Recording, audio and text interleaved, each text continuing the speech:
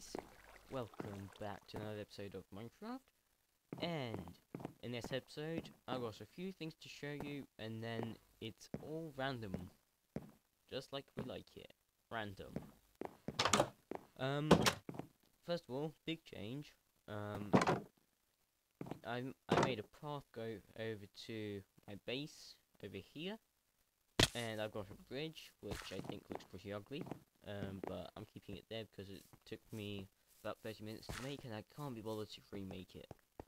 And what else? Oh yeah, I went exploring, found some nice stuff.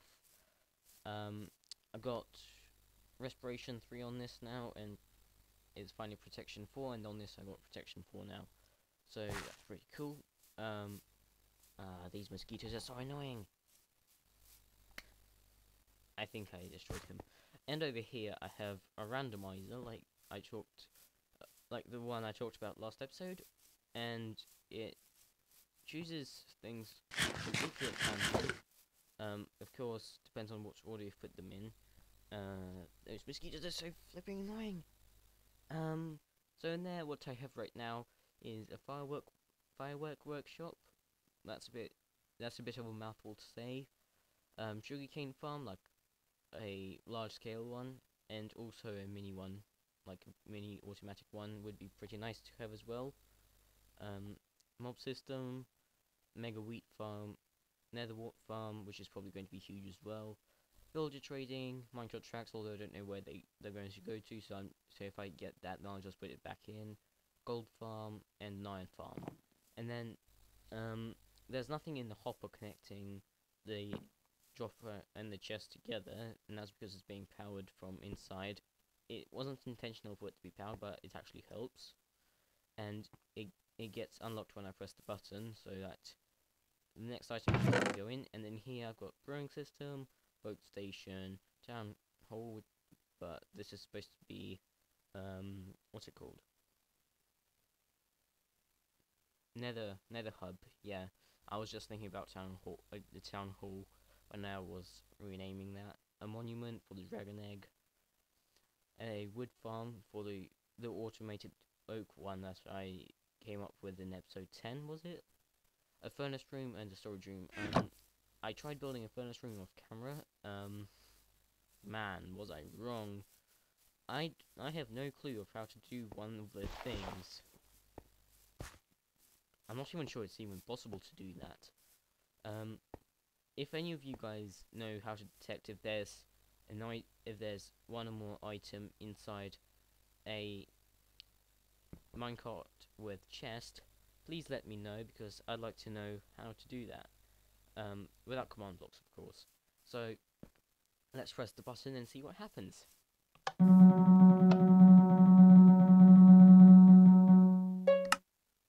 Nice, we've got villager trading, and that's what we're doing in this episode.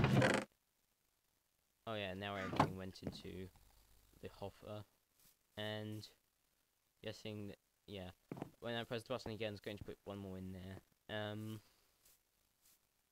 So pretty cool. I'll just get some of my stuff together, and we will carry on. FYI, the chest on top of that roof is where you're meant to put the project names into. And over here, I've got a little automatic furnace, because I just need to get a whole bunch of charcoal together for another project which I'm going to do, like probably never, but I'll need a whole ton of charcoal for it, because there's going to be a lot of stuff to do. And I got some more food smelting, because I have food. Villager trading. I don't know where to get my villagers from. Like, all the villagers are so far away. Well, I'll need to build of some kind first. So I'll just select an area and actually get my resources. And I guess I forgot to show you the wiring. I always have an access to my wiring. So here's the wiring. What this is basically a pulse extender. Yeah, so that these can run for longer. And got some note blocks. The dropper there, hopper, all that kind of stuff. So yeah. So I think I realized that there's not going to be enough space for a storage room here, or at least not for the one I want to build. So we're going to put our villagers in here, and also it's more safe in here from like explosions and stuff. So there's going to be an iron door there, so it's completely safe. And then for even more safety, there's going to be another one over here, because I'm crazy about safety. Especially when it comes to villagers. The only problem is if there's too many in here, there might be a zombie siege, and zombies will spawn anywhere, even if it's light enough for them not to, and that can cause us some big problems. So I was thinking about having the floor here made out of birch, or maybe do something like do some kind of symmetrical pattern. I don't know, but what we're going to have is like villager slots all over the place here. How should I have this? Should I have one space or two spaces? It's going to be like this. It's going to be two spaces.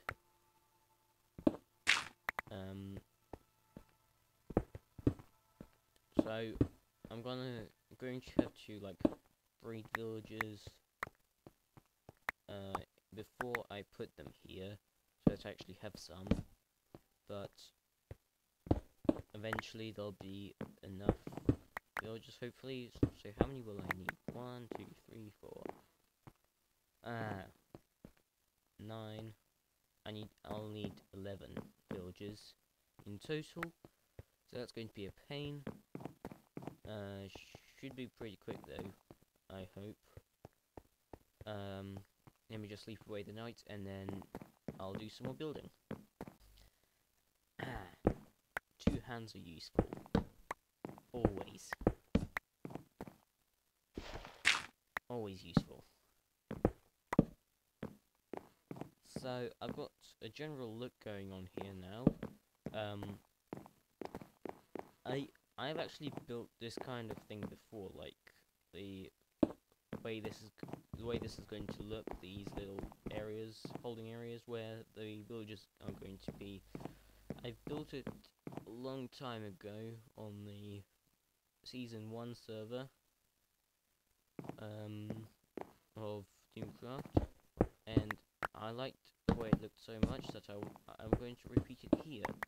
The only problem is that I used quartz last time, and I like that a lot more than I like wood, but quartz is expensive, and luckily I had lots of it back then. So I'm just going to replace all these walls with planks, and then I'll be back. Looks like we've dug ourselves into a small problem, guys. I thought there was a bit more room than that, so there was definitely not going to be enough room for the storage room. Gonna have to cover this up somehow now. I don't think there's even enough space for the villagers. Very nice, very nice. I've now put spruce into where the villagers will be standing, just because I think it looks nice. And now I need sticky pistons, and I'm okay on the spruce and stuff like that, but I'll need sticky pistons, and I'll need to choose a color of glass. I was thinking maybe green, but I'll experiment. one's better? I can't tell. I kind of like the way the white looks like. Kind of like the way the light blue and the lime looks like.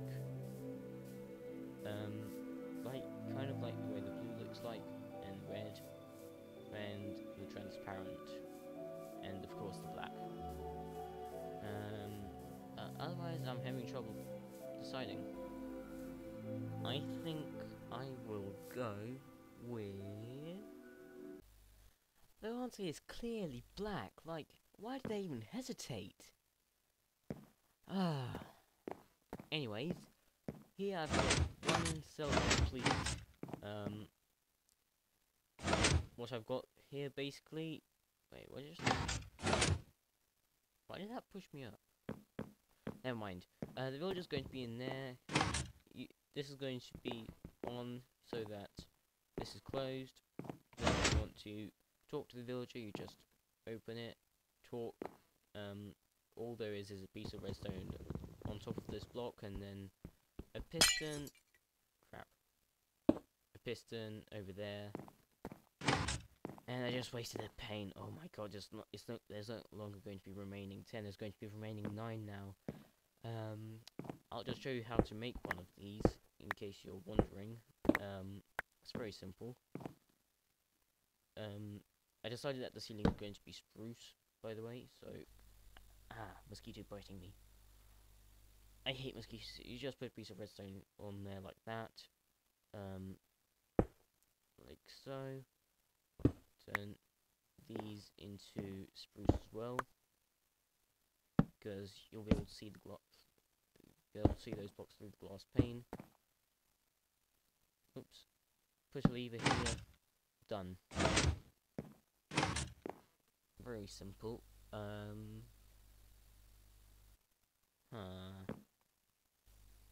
don't want it this way. Can I change the way it's facing? Oh, it doesn't look like I can. Damn it. Oh well. I'll just do it the same for all of these, and then I'll be back. So, I now got all of these pods down. Did I say down? Done. And I've got the ceiling done as well. And that spider is really annoying me. So I'm just gonna go kill him real quick. Next step is to decorate the place a little bit. And then obviously... Oh, that's where they went. And then obviously put the villagers in. Maybe some, like, better lighting kind of thing. Well, that kind of goes under decorations, but you know what I mean, don't you? Please say you do. Anyway, just need to do a little bit more work, and then I should be done. So yeah. So, I'm pretty much done here now. So I've got this looking pretty nice now. Got my double security system I was talking about. Got all of this done. Got a crafting table. I might put some chests here, but I'm not quite sure. Oh, I know exactly how this is going to work then. I'm going to have a trap chests and normal chests, so that like each villager can have 2 chests to themselves. I'm going to have upside down stairs here, but I'll do that all off camera, and I'll get the villagers off camera as well, because it's a really tedious thing and I don't want to record it, and I don't think you'll be very interested either. Because the villagers that I have found are just about 1,000 blocks away, so I will actually be trying to get zombie villagers to come to my party, and then hopefully I can cure them, but that will take some time to do, and I don't think you guys are going to be interested in it. if you are, then sorry, but there's no way I'm doing that. It's like I can't be bothered to record it myself. It's kind of like that boring. Right now I have some stuff I don't need.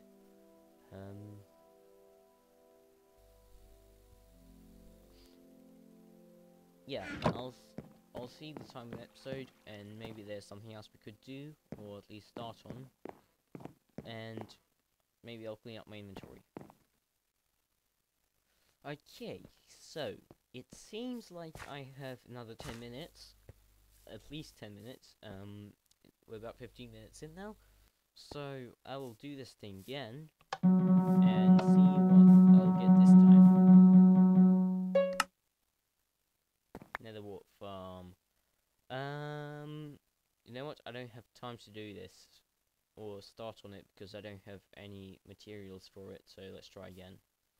You know what? I'm just going to close my eyes and randomly hover over one of these, and that's the one we're doing. Yay. Oh, I didn't get one of those. I'll try again. Okay, so it looks like we're doing the wheat farm. Actually, you know what? I'm not prepared for that either. I want to do the sugarcane farm. This is a nice and easy project, something I could do real quickly, and also talking about doing real quick things. Let's just put a sign on this. Project randomizer.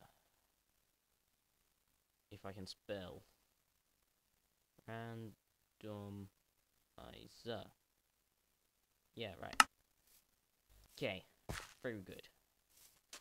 So, I have picked out a spot for a sugarcane farm. It's over here in the desert because it's relatively flat, and it's not that easy to make it flat. And also, sand is always nice to have. This is not my design of the sugarcane farm. This is Etho's design, but because it's efficient, anyone can use it. So it's not actually copying because it's efficient. It's really efficient for space actually, and I really wish I had a nice farm because I'm gonna have to use quite a bit of water here, but I could manage with just an infinite water source. Gonna set this all up here and then we'll carry on. Okay, so what I've got here is a pattern, because one piece of water it affects this block, this block, this block, and this block for sugarcane to grow, and diagonally doesn't. So there's a block here which affects this diagonal one, and this one, and this one, and so on. And that just maximizes the space. I'm going to move this water source a bit closer. Because I can't be bothered to run. And my tools need repairing again. Is this efficiency? No. I'll probably put an efficiency 5 on that. I mean, efficiency 4, but being 5. Level I mean.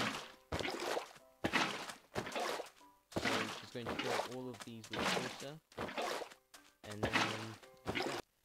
So I have now got all of these filled with water, and now I'm going to put glowstone below all of these to give light. I would put jack-o'-lanterns there, but I don't have any pumpkins growing, and I'll probably fix that off camera, because glowstone is quite expensive. I'd rather not use it, but I don't have any alternative light sources right now, which can go underwater. So I'm gonna put all of this in, and then once again I'll be back.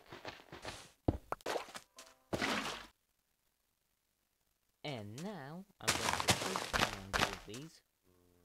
So I'll take a little bit of time and run on this, because there's a lot of tree here to look around. And I won't be able to do all of these today, because I'm kind of running short on time. So I'll just do everything that I've got out of here. I will make this a lot bigger, off camera of course. I don't think I did this one. I'll have to get more. And great. I think I'll need to go get all the gunpowder for the explosion. Perfect. Really running low on time today. It's like 3 in the morning now.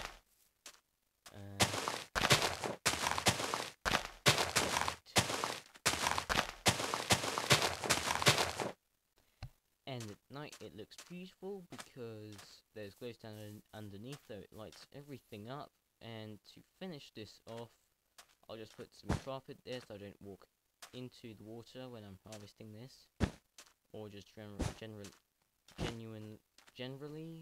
whatever the word is, walking over this. Great. Next time. I hate this. And those guys have probably called for help, so I'm in big trouble. And maybe by the next episode, this will all have grown, so we might do a harvest. Oh, I missed a little bit. That fix it? Yeah. And looks like I'm out of carpet, so let's go do the explosion. So, it looks like I'm out of time for this episode, so let's end it. Ooh, 2 in 1.